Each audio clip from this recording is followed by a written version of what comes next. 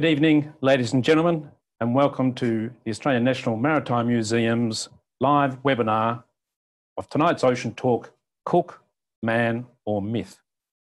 My name is Bill Harris, and I'm the Project Director for Encounters 2020 program here at the museum. I'm your host for tonight.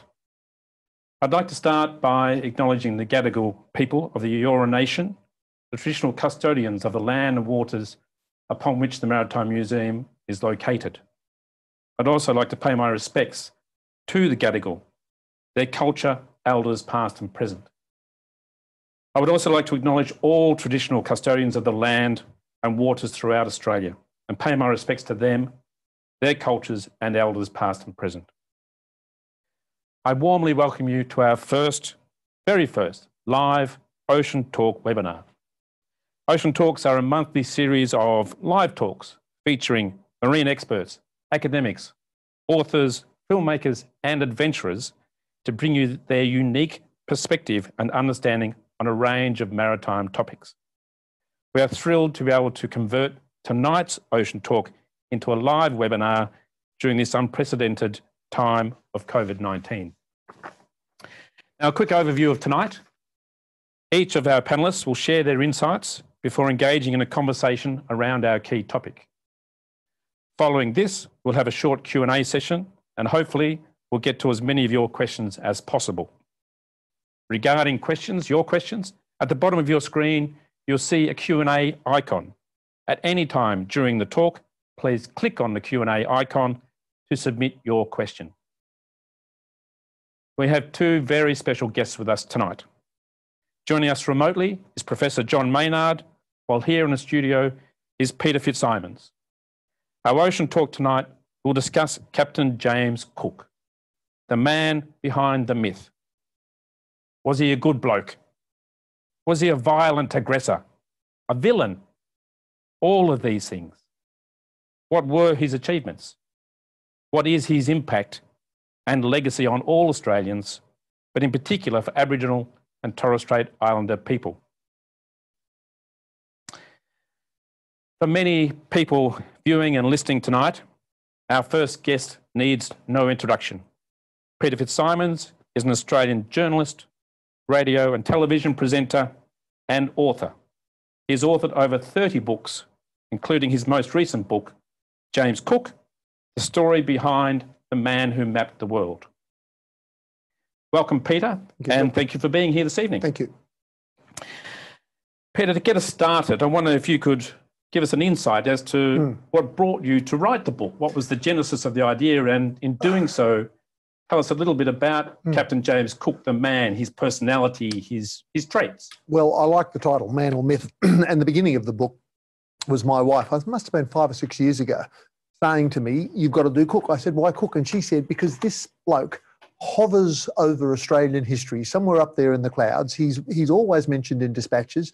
He's always referenced, he's pilloried, he's celebrated, but who was the man? And I thought that's a very good point, because he's the guy through all of history, and his share price has risen and fallen upon what the politics of the time. So around Federation, he was absolutely red hot.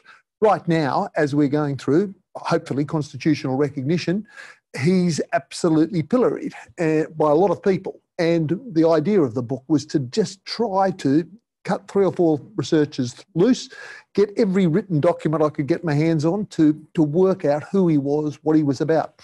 And the answer to who he is, I must say, did not come easily. When I did my book on Ned Kelly, you only have to read the Jerilderie letter, and these massive Irish-Australian hands leap from the page and grab you by the throat and pull you down into the words, and you're talking to Ned Kelly, because it's that kind of thing.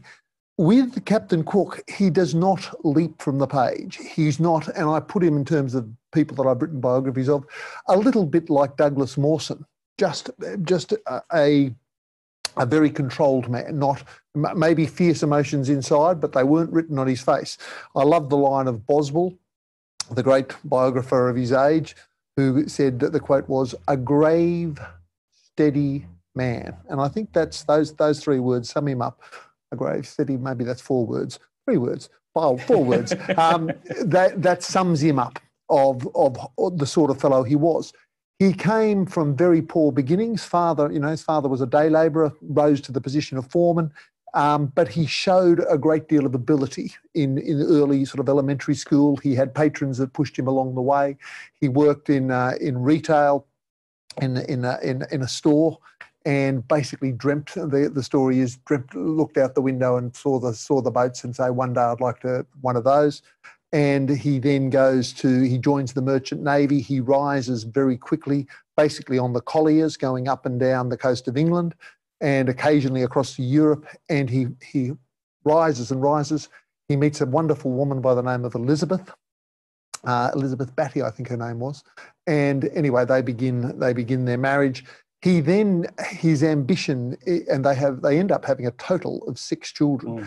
He then joins the Royal Navy and prospers, and he discovers this new way of doing cartography, not just going, there looks to be a bit of a headland there, but taking it seriously, measuring angles and moving your distance, and basically working from an isosceles triangle. If you know the distance of your base and you can do your angles, you can work out exactly where that feature is and that feature is and draw it on the page. And on the basis of that, he then went over to Newfoundland during the war, and it was basically because of his maps that England was able to prosper and win that war against the French for control of North America, certainly on the East Coast.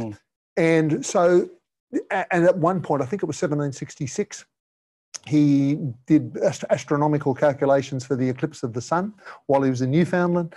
And this came before the Royal Society, the most influential body of scientists in England. Basically, who has done these calculations? This is extraordinary. A fellow by the name of James Cook. Did he go to Eton? Did he go to Oxford? Did he go to Cambridge? No. He basically started out learning it on the back of a shovel, a la Abraham Lincoln, more or less.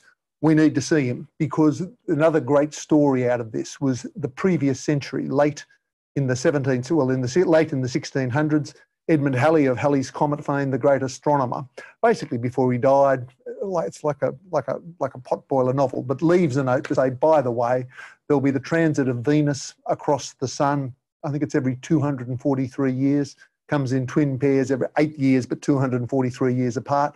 You better get somebody in the Pacific in 1769 to work out if you could chronicle and do your calculations of the transit of Venus across the sun and work out the exact instant that it crosses and the exact instant it leaves. You can work out basically the key to the universe, the distance from the Earth to the sun, etc., etc. They call up James Cook. He's impressive. He comes back. He addresses the Royal Society. You're the guy. Here's £20. Fit yourself out. Get yourself some boots and some coat, and there's the Endeavours waiting for you. And meantime, Joseph Banks, I wanted to call my book originally The Odd Couple, Joseph Banks and Cook, because Banks is such an extraordinary figure.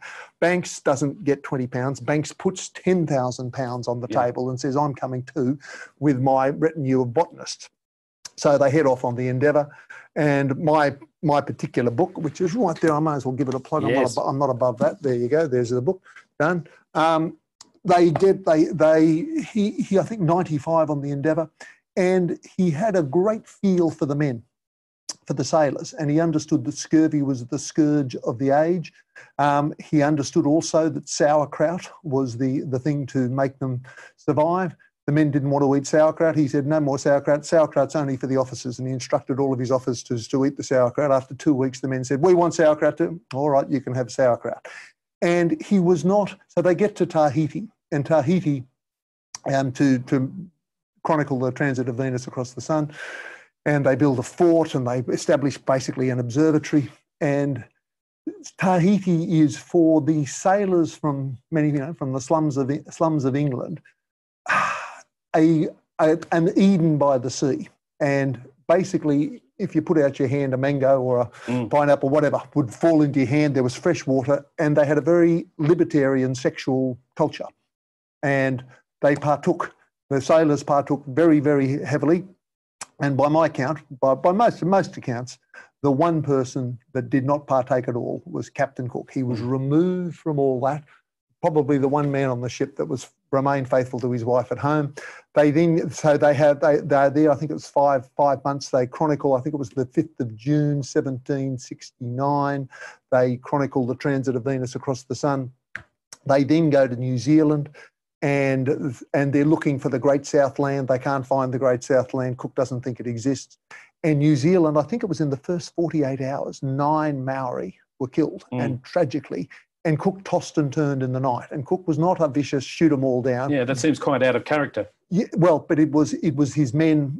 There were I think there was 3 separate incidents. Some of them drowned. One man shot a sailor shot a man, and they were all tragic, unforgivable. But it was not Cook giving the orders, shoot them down.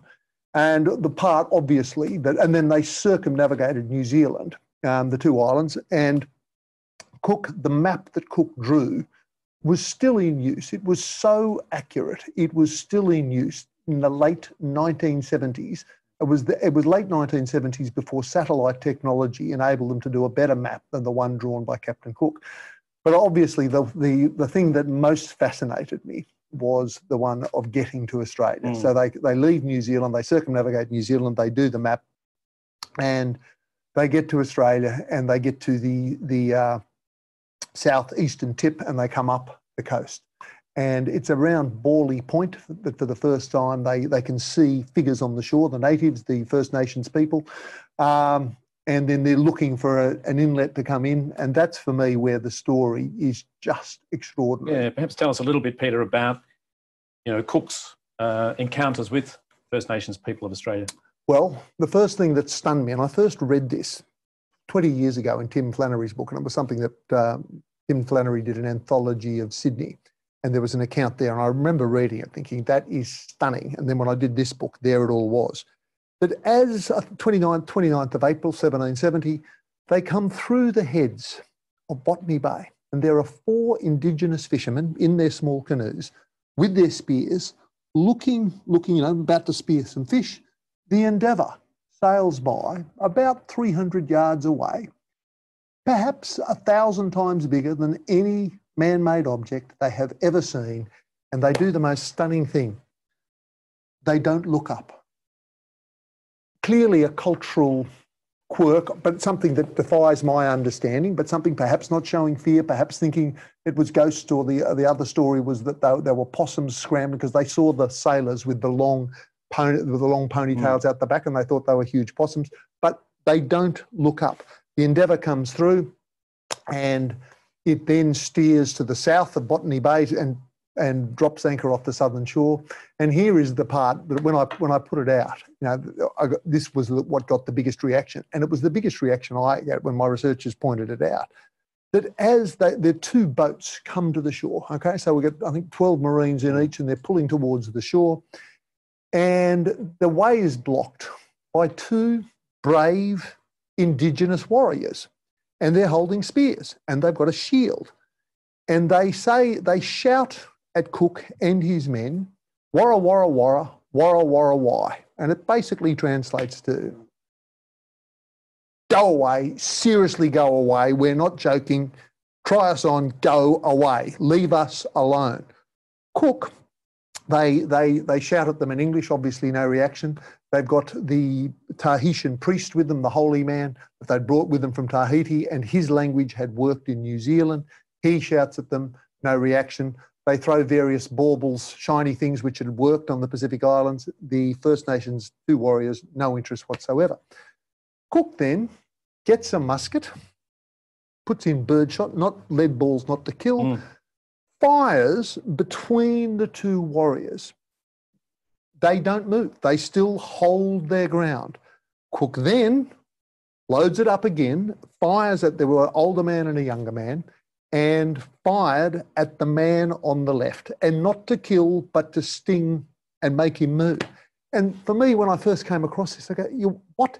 This can't be true. This, how could it be? And I was speaking at ANU a year ago, April last year. And I said, I told them I was doing this book, and I said, you're all, serious academics, some of you historians, how many of you know that Cook actually shot the first 2 Indigenous men, warriors he ever saw? Not a hand went up. I didn't know that, and I couldn't believe it. And I was very careful in my footnotes to put the actual quotes. I mean, Cook says, and then I shot them, SHOTT. And it was stunning to me that such an extraordinary thing could have not be. I mean, for us, this is the most, in terms of the nation as it is now, this is an enormously, the iconic moment of not because the Dutch had been all over it for 150 years on the West Coast, but on the East Coast, and in terms of Australia then being settled by the British, this moment of a British foot about to be planted on Australian soil, the way is blocked, Cook grabs a musket and shoots the man on the left. Wow, how did we not know that? And when I was going through all the books by other historians over the last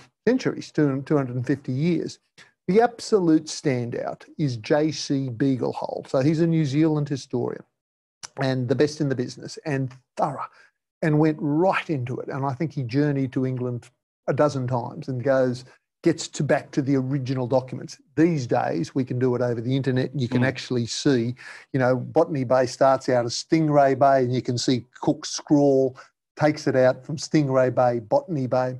But when you read J.C. Beaglehole on that account, and he wrote it in the biography, his biography was released in 1974, he gets through that part of it in half a sentence. And I think it was, and the Warriors didn't even move despite the shot coming at them, but didn't name Cook as the one that fired the shot. And what stuns me, I suppose it's all of us writers over different centuries, different decades, you react to the mood of the time. So I suppose Beaglehole, writing that in the late 60s or 70s, white man lands on black shore, way is blocked by black men, fires gun at black men to make the move, maybe not such a big deal. In my time, in this time, I look at that and I'm stunned at my own ignorance. I'm stunned that we all don't know about that. And yet, despite the fact that Cook fired that shot, this was not a vicious man. This was not a man that was aimed to kill. And I got into a Twitter storm last night where I mentioned coming here and people saying, what was the first one saying? What? I'm learning how to cough. Said, why are you doing this? You're a Republican. Why are you celebrating Cook? And I said, for a start, I'm not celebrating. I'm trying to bring to life a life long gone by trawling through every document there is to make the man live and breathe, to work out who he is, what he did. And by and large, he was a fundamentally decent man. The answer came back, he was a rapist. No, he was not a rapist. He cut loose rapist. No, not in the first voyage that I know about. Certainly in Tahiti, it was all, there was no force used that we know of. But people wanted to demonise Cook, to say he was a bad man. I think I'd be very interested in the professor's view, Professor Maynard's view. But by my reckoning, coming at it from outside with no preconceived notions whatsoever, he was a fundamentally decent man. And I also put in my book that and people say he was a coloniser. Well, no, actually, he wasn't a coloniser. He was an explorer. He was a navigator. What he fundamentally was a great maritime man. He was a great navigator. He was a great cartographer, the best in the business as a or maybe the second best in the business after William Bligh. Oh, have I just about done? Okay. And so that was Captain James Cook. So it was interesting, but I'm interested in Professor Maynard's view. Yeah, thank you, Peter, for that fantastic insight into Captain Cook. And it's a great opportunity for us now to introduce Professor John Maynard. John is Professor for Indigenous Education and Research and leading historian at the University of Newcastle, New South Wales. He is credited with unearthing links between early African-American and Aboriginal politics. He is considered one of the world's most prolific and respected voices on Indigenous history, internationally regarded as an expert on issues ranging from military involvement to political activism and sport. Welcome, John, and thanks for being here this evening. Thanks very much, Bill. Pleased to be here. G'day, Pete. How you going, mate? Before we look specifically at Cook, I wonder, John, if you could outline briefly for our audience what life was like for Aboriginal people in 1770. a virtual paradise of plenty, Bill. I mean, that's the best way of looking at it. I mean, we need to step away from the idea that we were living in Central Australia. And when you look at the east coast of Australia, the south coast, Sydney Harbour, Newcastle, Port Stephens, all the way up the north coast, you know, magnificent country, magnificent waterways, and as I said, a virtual paradise of plenty. There's a lot of accounts later after Cook. And I mean, you can go back, say, 40 years after Cook's arrival to get some accounts of how rich Aboriginal lifestyle was. And again, looking back to the Newcastle region area, one observer said, the blacks are much taller than Europeans. I've seen them 5'8", 5'9", even 6'2". So Aboriginal people were magnificent specimens of health, if you like. There was another Lieutenant Coke, a British Marine based at the penal settlement in Newcastle. Again, it's over 40 years after Cook, but it gives us some idea again. And Coke was saying that he used to sit and watch Aboriginal women dive into what is now Newcastle Harbour and come back to the surface with lobsters in each hand 3 and 4 times the size of anything we've ever seen in Europe. So it was this, and wherever you go in those early accounts, at these magnificent middens of shells that just line the coastlines and just show the, you know, the abundance of marine life that was available. And Peter's book and many others also account to that Cook's observations of an Aboriginal fire at Gamay or Botany Bay, and he came up, the Aboriginal people had disappeared, but he come up and he said there were fresh mussels broiling upon the fire, and beside that were the largest oyster shells I've ever seen. So again, it comes back to this rich lifestyle and the abundance of food, and certainly the Endeavour's crew were able to take that on board. Banks noting the canoes of a night time with their fires, so Aboriginal people still fishing at night, spearing fish of a night time. So yeah, a very rich lifestyle. Thanks, John. And then just following on from that, I guess what would Aboriginal people have thought of Cook and the crew and the Endeavour as a voyage along the east coast? Yeah, to be a bit like H.G. Wells and you know, the arrival of the Martians. I mean, seeing a ship the size of the Endeavour that Peter was just speaking about. I mean, although the Endeavour wasn't a big ship, I mean, it's not much bigger than a tennis court, I mean, in reality, but certainly far bigger than anything Aboriginal people had seen. And again, we have to go past, well, I mean, Cook for accounts, and it was Maynard who gave testimony to a select committee, I think it was 1845 in Sydney, recounting Aboriginal people's observations when the first fleet arrived. And they said that they saw, you know, when they saw the people going up and down the masts, they thought of our opossums. So these accounts, so you're seeing something from another world. And I think books, again, like Peter's, the observations of Aboriginal people just disappearing into the background when the Cook and his crew came ashore, except for the 2 warriors, certainly who, in the first instance, forbade them from getting ashore. So yeah, there was certainly some shock and, how can you say, you know, it was just a surreal experience, I guess, if you like, and something from another world. Quite incredible to try to work through. Yeah, absolutely. And can I ask then, John, following up on from that, your sense of how Cook viewed the first Australians that he would have come across and encountered, and you know, how, I guess, what shaped that viewpoint from Cook's perspective? I think Peter's touched on that as well. I mean, I have to say that Cook was not your normal British naval officer of that time period. He wasn't well-to-do. He wasn't from the right side of the street. He wasn't privileged. His father was a poor farmer, a labourer on a farm, not a farmer. He was a labourer on a farm. So he didn't come from the right background. What got him there was his skill, and certainly that's been touched on. I mean, and his observations of Aboriginal people come from that perspective. He has a different viewpoint of being able to, how can you say, take in the world around him from a different viewpoint.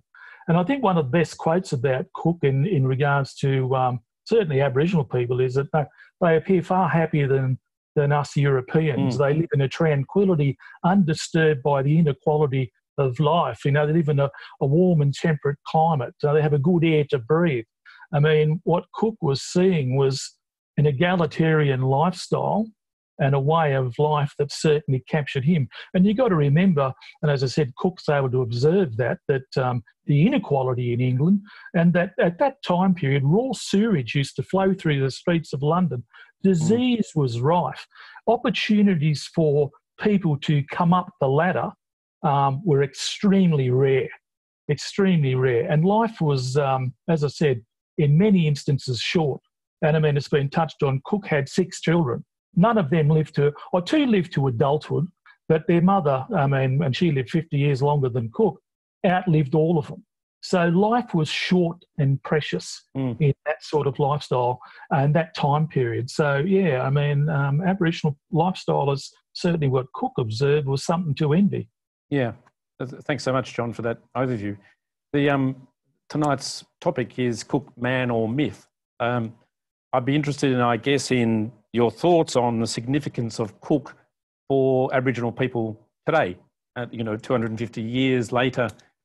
Yeah, look, I mean, he's the quintessential bogeyman for Aboriginal Australia. If you want to have someone to blame for everything that come later, I mean, I guess Cook gets a Guernsey.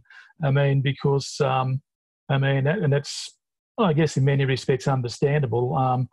What came after in 1788, I mean, Noel Butland, the economic historian, in his book of the 1980s, Our Original Aggression, he gave an estimation of the Aboriginal population which was much greater, and he estimated about a population of 1 million.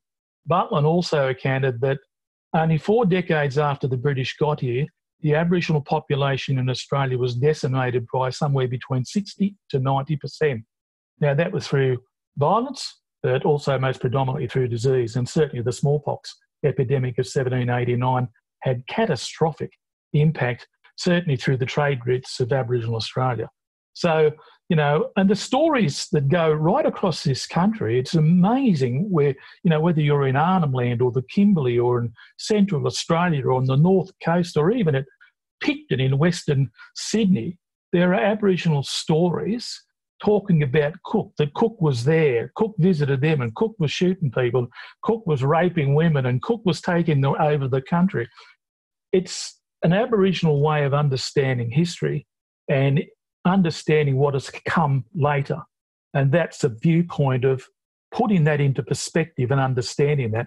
And that's why these stories are so prevalent right across the country. And as I said, they've been recorded in Central Australia. I guess it was Captain Cook. He was out here shooting people. And as I said, up in the Kimberley as well, these stories are so prevalent. Whether he deserves that mantle, I mean, well, that's open to conjecture. I mean, I have to say myself personally, I mean, I have to admire Cook. I mean, Peter's touched on that as well. For me, I mean, he was an incredible navigator, cartographer, leader of his crews. I mean, you can't take that away from this man. And as I said, I've been on the Endeavour replica, and there's no way in the world I would have gone on that ship. No. Sailed around the bloody world in it, I'm sure.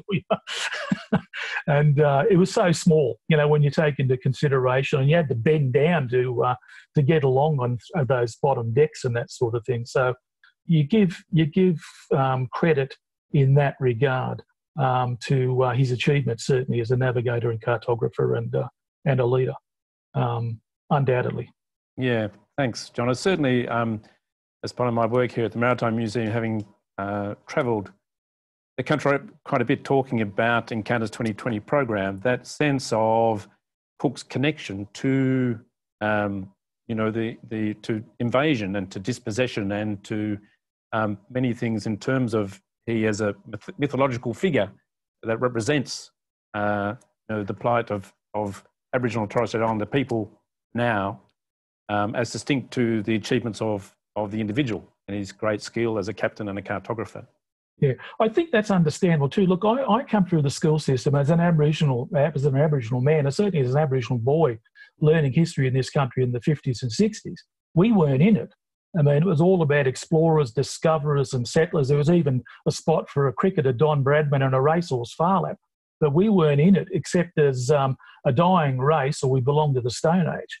You know, and my grandfather was a very prominent early Aboriginal activist. I mean, people like him were not in these stories. So you can understand some sort of resentment. And again, with the glorification of Cook discovered Australia. I mean, he didn't discover Australia. Aboriginal people have been here for 65,000 years. And it has been open to conjecture now for nearly 100 years that quite possibly the Portuguese were on the east coast of Australia, 250 years before Cook touched down on the east coast of Australia. And except for the Great Fire in Lisbon in the 16th century, those maps may well be still here today.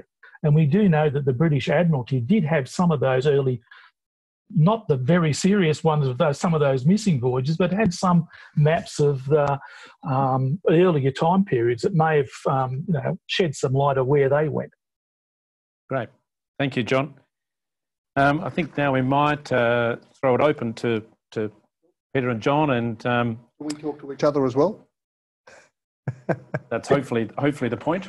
Professor, I'm interested, the theory, there was a theory that Cook knew about Sydney Harbour, but kept it secret. I don't believe that theory. I'm interested if you do. I still think there's a possibility about the Portuguese. I mean, you think that they were up in Timor, for such a long period of time, 200 years, and they're only 200 kilometres from, the top end of Australia. And the Portuguese were such incredible explorers and ships right across the globe that they didn't go further in regards to that. I think that's, whether Cook had any Portuguese material, well, I don't know what the proof is. No, I'm talking about the theory was, because what happened is, of course, that Cook gets to Botany Bay and maps Botany Bay.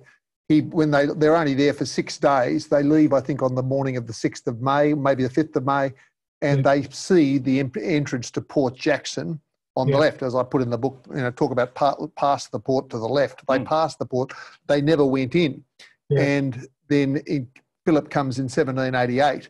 They go to Botany Bay. They hate it. 6 days later, he goes up in the strongboat. They come into longboat. They come into Port Jackson. And he writes the immortal words later. He says, I have discovered the finest natural harbour in the world where 1,000 ship of the realm can sail in full security. But there was a theory that came up in the research that Cook knew all about Sydney Harbour, but to keep it from the Portuguese, to keep it from the Dutch, to keep it from the French, didn't I don't believe that. Put it in the public domain. But I don't believe that, because the reason I don't believe it is it would have got out from the 95 men of the Endeavour that there's the most extraordinary natural harbour in the world just north of Botany Bay. And the other one was Phillip would have known about it if Phillip would have gone straight to Sydney Harbour rather than gone to Botany Bay.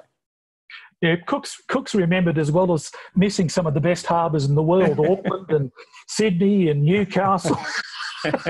But I think the thing with Botany Bay is interesting as well, because going in there, I mean, it's all swampy. I mean, it's full of mosquitoes. I mean, the spot they went and the Aboriginal population was large there.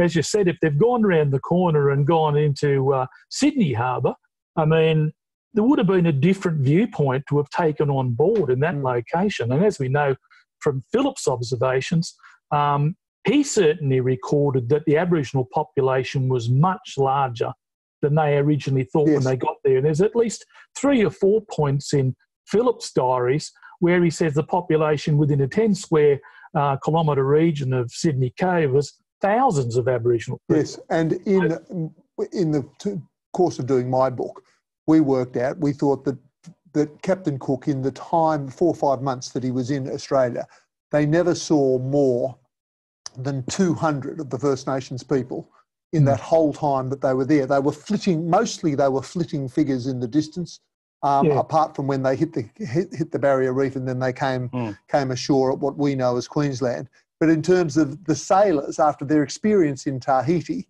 and to a lesser extent in New Zealand, they're looking for maybe, you know, Australia will provide beautiful women coming for them.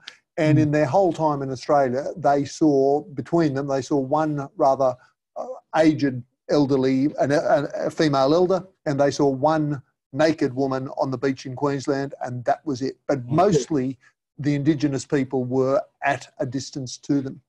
And it's also the location, Pete. I mean, Botany Bay, as I said, was a location where you're not going to have a large population. No. There was so much swamp there. I was fascinated in terms of, again, the politics that we're in at the moment of invasion, about whether it's Australia Day's Invasion Day, etc. There's an extraordinary quote from Captain Cook. I think it was 1774 on his second voyage, and he was looking at what happened. They'd had a fight in the New Hebrides, and he said, these natives, they could be forgiven for thinking we've come to take their land. You know, that they said, you know, if they block us with force, we overwhelm them. We take what we need. And the final line was, they could be forgiven for thinking we want to invade them. It will be up, full stop. It will be up to us to persuade them differently. But Cook, for me, again, was not. He was obviously of British imperialism, but he was an instrument of empire rather than imperialist himself. He didn't just say shoot them all, you know, have sex with them all. He was calm and controlled, mostly, apart from what happened in New Zealand, which was awful.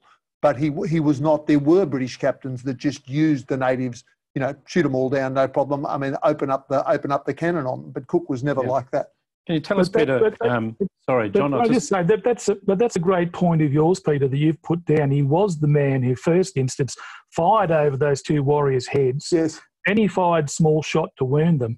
And when that warrior went back up and got his shield and come back down to the beach, and they threw stones, and then they sent a volley of spears in, he shot that man.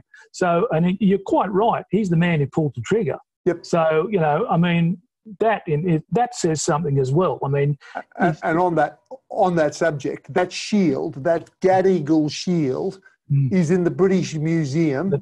It's in Cabinet 95. If there is a holy relic of Australia, that should be in Australia, should be in the Maritime Museum or the National. That's our shield. That's our shield. And I went over there in January with an Indigenous man, Rod Baker. And, you know, basically, give us back our shield. Well, no answer came, the stern reply broadly. But you carry on. No, I'm interested, I guess, just to from the conversation now, just to talk a little about the planting of the flag on Possession Island and the claiming of the nation for the king. I love that story. And you know, I guess terra nullius as a flow on from that. Okay, but yes, and it was a flow on from it. But it was, I think it was in August, from memory, again, I'm not sure, 22nd of August, but they get to the tip of Cape York, and they're about to head west to go between what we know as New Guinea and the northern part of Australia. Cook has the sealed instructions, so he knows the sealed instructions are basically, with the consent of the natives, claim any territory that you may think be useful. Well, that was the key phrase, with the consent of the natives. They stop at an island, they drop anchor at an island, which he afterwards named as Possession Island. They climb the hill. He's looking for the way to the west, the passage to the west, and then they basically plant the Union Jack, and very broadly they say, dib, dib, dib, dob, dob, dob. We claim all of the east coast of Australia, and they fire the shots in the air, and I think the ship fired the cannon back in salute. And it was on the basis of that, and they did this in various parts of the Pacific Ocean. It wasn't a specific thing to Australia. And it was only afterwards that when Australia said, England said, we want to send our convicts there. Well, we've claimed possession of that. And there were natives in the distance, but of course there was no natives to give their consent. From our point of view, it was an absolute absurdity to plant the flag and say, we claim this in the 65,000 years of Indigenous occupation. And so absolutely absurd, but fascinating. But another common myth is the terra nullius myth, that Cook claimed terra nullius. In all of Cook's works, there's no mention of terra nullius. And, you know, in his sealed instructions, it was with the consent of the natives. They could see the natives. They weren't claiming the land was empty. And it was only, I think, 1835 that Governor Burke was the first one to introduce the concept of terra nullius. So in terms of the sins of the white people in Australia, where do we begin? We're only here for an hour. So, and the effect on the Indigenous population, absolutely enormous. But to visit that upon Captain Cook is simply not fair. John, any? Yeah, no, well, Peter's right. I mean, those orders were explicit. I mean, they're from the Admiralty and as such from the Crown, because remember that King George III actually was the one who put up the £4,000 to buy the Endeavour and have it fitted out to start with. And those orders were quite explicit contact, open dialogue and discussion, gain the consent of natives to open up a couple of trading posts. I mean, they had opportunities. The only opportunities they had were in Gamay or Botany Bay or up in Queensland with the Endeavour River to open dialogue and discussion, but they did neither. And if he was going to do that, he needed to find somewhere to actually sit down with people and open up some sort of dialogue, discussion and gain consent. We know he didn't do it. He sails onto Possession Isle, plants down that flag and claims the entire East Coast. As such, he's in violation of orders from the Crown as such, because that's where that come from. I mean, that's from the Admiralty and it's from the Crown. So he's claimed the entire East Coast of Australia for the Crown, which is in violation of what his orders were, because he did... I haven't followed that part, Professor. Why was he in violation of the orders from the Crown? Because the orders were open dialogue, discussion... Oh, I see, yes. Yeah. With the consent of the natives. Yeah. The fascinating thing for me too, the most moving part of the Cook story for me, well, an echo of the Cook story is, I mentioned the warriors saying, warra, warra, warra, warra, warra, why? The most haunting thing is that Phillip comes, as we mentioned, in 1788. They go to Botany Bay, they come up to Sydney Cove, basically, for those who don't know, basically where the Museum of Contemporary Art is, right there at Circular Quay. That's where they cut down the first trees and they start the occupation and the settlement and the convicts and the rest of it. So 6 months later, in late July, one of the English sailors writing home about what it's like here refers to the First Nations people and refers to them as, we call them the Warras. Why do they call them the Warras? Because everywhere the white fellas go, the First Nations people are shouting at them, warra, warra, warra, warra, warra, why? They shouted so often, get the hell out of here, that's the name that they became known as. And I think that's an interesting point too to touch on, is because that's what Cook said. All they seemed to want from us was to be gone. I mean, he wrote that in his journal. You can't be any more explicit. He's saying it himself. There's no welcome mat rolled out.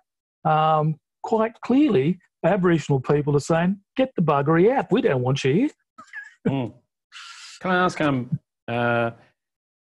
now, obviously 2020, it's 250 years since the voyage. Why do we think it's important as a nation to look back and to mark this event today? For me, it's not a thing of celebration. It's a thing of commemoration. It's a thing of understanding who we are, where we came from, what we're about. And so this, because of the coronavirus, which will,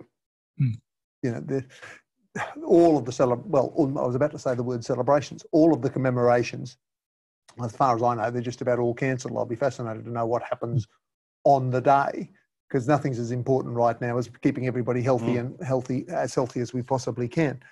But for me, understanding our history, for me, when I first read a book, I didn't particularly focus on Indigenous history, particularly, until I read a book of the Mile Creek Massacre by Peter Stewart. And I read that book and I finished it at 4 o'clock in the morning.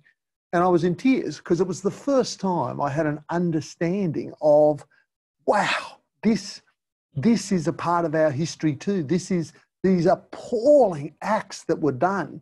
And it's only through, talk about reconciliation, constitutional recognition, the Uluru Statement. It is only by us understanding what happened that we can start to heal the wound. And so Cook is a large part of that. I'm fascinated by the Dutch part. I did a book on the shipwreck of the Batavia. That's fascinating. But the Dutch didn't then go on to settle in Australia. The English did. So that first moment and understanding what Cook saw. And the story that I love most out of it was when they land after they hit the reef. And they hit the reef 11th of June, 1770. So they're about 8 knots in the middle of the night, 11 o'clock at night. They hit the reef. It puts a hole in the front of the Endeavour.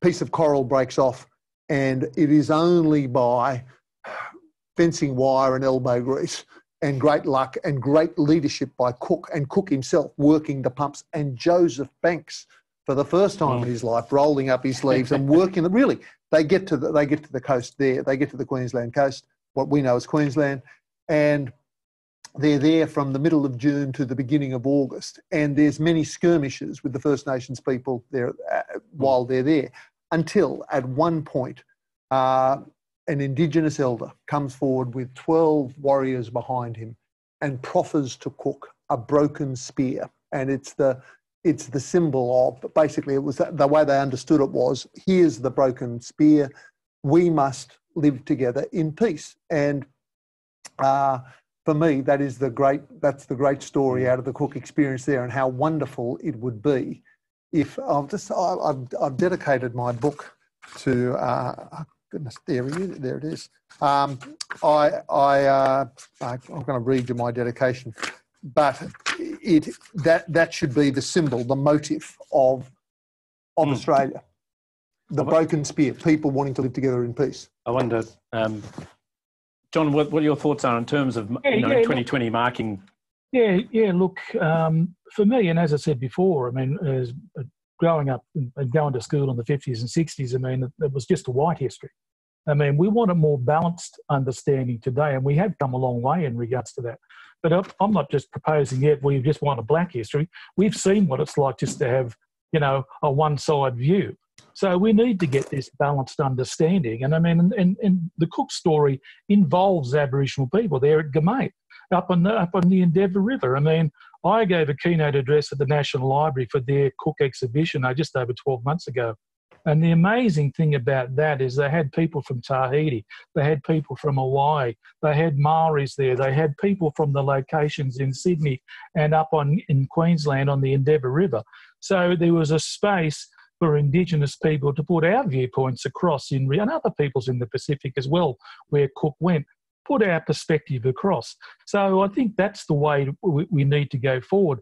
And again, for me, this country's greatest treasure is embracing 65,000 years of Indigenous cultural history and memory, the longest memory carried by humankind. And that's what this country that's its richest treasure. And that is a part of the history of this continent. And that's there for all to embrace. So, and the Cook story is a part of that 65,000-year history as well. Yeah, certainly, again, as I've spoken to people in this role, the conversation around truth-telling of our history is incredibly important for, Indigenous and non-Indigenous Australians to ensure that we actually can speak the truth and as a nation learn and grow from that. Well, I think that's an important thing with the Uluru Statement, and I mean the way we are to go forward. And it was interesting that both Scott Morrison and God, I've had a memory lapse. The leader of the opposition, Anthony Albanese, in their statements in regards to closing the gap, both commented very prominently on the point of truth-telling. And I think in the next few years, truth-telling is going to be a major focus for this country, and for us all to at some point join hands and move forward onto a better future for all of us, is to get through that process. And I think as a process of healing for us all, that we can deal with the truth and move forward. Thanks so much, John. We've now, and Peter, thanks so much for that conversation. We've now got a few minutes remaining to take some questions from our online audience. Thank you so much for bringing them in. We've got one here from Brian, which is a question for John. Is there any oral tradition with local communities that might refer to other European arrivals aside from Cook?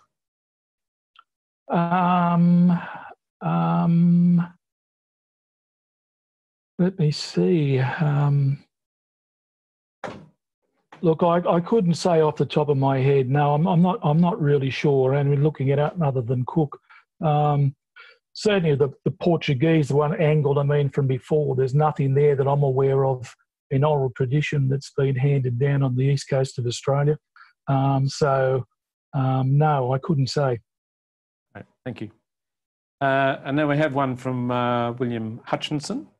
And I'll throw this one to Peter. Are there any clues as to why Cook, on first sighting Australia, did not land and instead turned north up the coast? I mentioned the book I'd done on the shipwreck of the Batavia when I went to Holland, and I went to the archives in The Hague, and they brought out for me a map, I think it was from 1634, and there was the map of Australia, bar the east coast. So they were all over Australia, bar the east coast. Van Diemen, I think, was at 1642, had been to Tassie, had mapped Tassie. So for Cook, you know, he was on his way home. And one of the reasons they go to the north, that's the best route because they're hoping to go across the top. But that was the part that he was a man that loved nothing more than to chart coastlines that had not previously been charted. So that was the go. And the reason they didn't stop as they headed north, they were looking for a bay, a great place to stop. And the first great place they came to was Botany Bay. Yeah. Yeah, we have not a great coastline for safe berthing. No. But we do have the best harbour in the world. That's right. Well, you wouldn't know that. We're speaking on a night where I think we've told all of our cruise liners. One of them was escorted out tonight with a police helicopter over the top. So it's funny that we should be talking about this 250 years later. Thank you so much, Peter. This open, I guess, to either of you, from Alison Brooks. What did the Indigenous people do after Cook fired his shots at Gamay, Botany Bay? The most interesting thing for me is that he dropped the shield. The elder man dropped the shield. And when you go to the British Museum and you see Cabinet 95, there it is, and you can see there's a hole in it. And I don't know if it's been forensically examined, Professor, but I'd love it to be forensically examined to know, is that hole made by a flying piece of small piece of lead? But they drop the shield, they disappear back. But then over the next 6 days, they do have small interactions with the local community. Yeah, there's differences in Cook's and Solander's and Banks' accounts of that event, you know, and how seriously wounded was the older Aboriginal man? I mean, he may well have been seriously wounded. We're not to know that because those accounts certainly differ in their opinion on that as well. So, you know, but certainly that third shot was certainly enough to, the one over the head, the small shot, but then the third shot certainly took them away. It was extraordinary courage of them to be confronted by something that size, to have a man pull out what must have looked like a stick, for it to emit thunder and lightning and stand their ground. Wow. Yeah, amazing. Yeah, that's right. I think we've got now a question from Judith. Who do we think would be a modern equivalent of Cook? Somebody said on Twitter last night that the best modern equivalent of Cook was Neil Armstrong. And I didn't have time because I think Twitter's only 280 spots to reply. But in essence, Armstrong was an extraordinary man. And I love the Armstrong story. But Armstrong himself said, you know, I was standing on the shoulders of 5,000 other engineers and technicians all over the world. You know, I was the guy in the tin can that was propelled up there. If it hadn't been Armstrong, it would have been somebody else. In terms of Cook's achievement to do what he did, I mean, in the end, this country Europeans were going to get there by somebody. But if Cook had not been so extraordinary a maritime man, that the endeavour of the Endeavour would have failed. And to lead the men over that length of time, to do it over 3 voyages, but particularly I think that night of getting off the reef, the leadership he showed that night in getting the stuck Endeavour off the reef was amazing. Any thoughts, John? I agree. Yeah, I guess, you know, space exploration is probably the close you could come to in looking at that. But quite rightly, as Peter said, there's a lot of assistance in that process. So Cook was more or less on his own. But even with running aground on the the reef, there was at least 3 occasions when he went far too close to the shore, and that was, again, it was a full moon when he ran aground, that he didn't learn his mistake. So not taking into account the full moon, and they're thinking he was safe, but he wasn't. Thanks, John. I think we've got now a question from Stephen from Paddington, which is, again, as we've undertaken our research with Encounters 2020, the role of Banks in terms of his return to England and the ultimate settlement. So the question is, Cook is blamed for much, but Banks seems very little. Well, shouldn't Banks' role in Australian history be studied more? I find Banks a fascinating character, absolutely fascinating. And it's forgotten, but when Cook got back, the British headlines, the English headlines were basically Mr. Banks has returned, the Banks expedition. He was the one that gathered all the fame.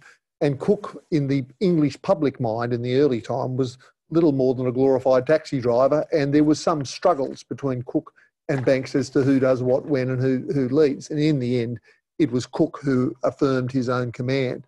One thing that fascinated me about Banks was he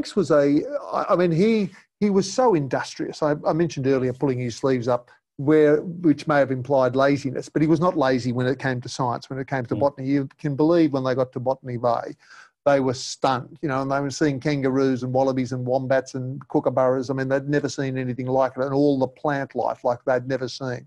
And they gathered so much stuff and put it into their boxes. To this day, there are envelopes and boxes in the British Museum that have not been opened, that were gathered. That was Banks. But something that fascinated me about Banks was that in the early 1800s, he was one of the leading voices in England against abolishing slavery. Amazing for me that William Wilberforce was making all the noise, let's abolish slavery, and Banks was the one against it. And Banks, it was never quite clear. He had 2 African servants. Now, it was not clear whether they were, I put a researcher on it in England to say, I'd love to see a bill of sale, slave trading, were they bought slaves? And I could never find the documentation, but speculation that he actually had 2 slaves himself, which shows, he was an aristocrat. In Tahiti, I mentioned how abstinent Captain Cook was. Well, the gold medalist for Sexual Congress in Tahiti was Joseph Banks. He started out with 1 partner, then 2 partners, then 2 women and a man, and he wrote them all down. I mean, it was just, wow, amazing. There was the playboy side to him, that's for sure. That's right. But I think my comment on that is regards to, yes, Banks should be recognised in the influence he had in 1788. He was very, very influential. Yes. Cook wasn't influential, but Banks was. Yeah. Banks was influential in, I think it was back in the 1780s when the subject came up. So the Americans had won the War of Independence. So the Brits had been sending, I think it was 1,000 convicts a year across the Atlantic. Where are we going to put our convicts now? And there was Banks was one of the two key figures to say, try Botany Bay. We've been there. That's where you could try a settlement. And Banks was a very, very influential voice. It's good to clarify, because certainly, again, on the research as part of at the Maritime Museum and our other national institutions, there's a significant number, I think over 40% of Australians believe 2 things. 1, that Cook discovered Australia. Yep. And 2, that he came on the first fleet. And not even Cook said he discovered Australia. Cook, in his notations in late July 1770, said, the honour of discovering this place belongs to the Dutch, not to me. I mean, when Cook himself didn't say he discovered it, I think we can put that one to bed. And one last question. Let's start, John, with you, if that's right, from Mesh Thompson. What are your thoughts about celebrating Cook and his arrival now? What are your personal thoughts, I guess, as an Aboriginal man? Well, look, there's a lot of opportunity for Aboriginal people to be involved. I mean, I was involved with this discussion. I was being asked to speak at an event up in Queensland, and I mean, there's lots of events. I mean, I look back to 1970. I mean, it was just a time period of reenactments again and that sort of stuff. We weren't basically in the picture again.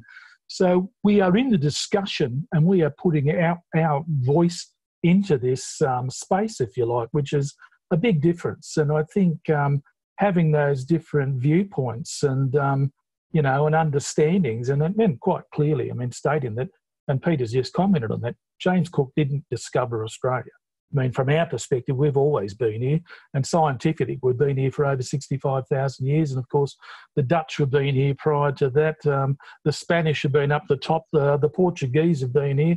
You know, so you know, there's been a lot of events. Dampier was even here. So the English were on the west coast as well. So he didn't discover Australia. So I think that's the important thing. I totally disagree with the circumnavigation celebration. And thankfully, that's been postponed by COVID-19, you know, and I just saw that as an incredible waste of money and in reality, just adding to a myth that doesn't exist because the Endeavour did not sail around Australia. Well, thank you everyone for your questions. That's unfortunately all time we have for tonight's program. We've been incredibly fortunate to have two people with us tonight with such knowledge, wisdom and vision. Can I ask you a question, Bill? Certainly, Peter. It was Professor John Maloney who I wanted to credit with that idea of using the broken spear as a symbol for the nation. What do you think of that as an idea? Oh, I think it's an extraordinarily powerful image. You know, as a symbol for the well, it's a nation. You know, now that is very diversified, with people from all over the world now living here, but to have a single strong representation that speaks to our 65,000 years of Indigenous strength and cultural strength, and to speak to reconciliation and offering of peace, as you spoke about, is an incredibly powerful image. Thank you for having us at your place. We've had a lovely time. Thank you, Professor. Thanks all. Peter, thanks, John. On behalf of the Maritime Museum, our online audience, thank you both. I'm not sure how we do virtual applause, but there's some happening, so thank you very much. So please join us at our next live webinar, Ocean Talk, Recovering Refugee Narratives, which will be on Thursday, the 4th of June at 6:30 p.m. Thank you very much and good night.